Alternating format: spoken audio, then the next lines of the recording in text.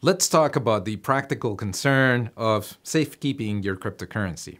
And here you have two options. The very first one is very much like a bank. You choose somebody else to keep and protect your cryptocurrency. Just like you don't want to keep all your cash at home, you give it to somebody else to safekeep. And in this case, you want to make the same type of decision. You want to choose an organization who has established its reputation so that you can be confident that you can get that cryptocurrency back.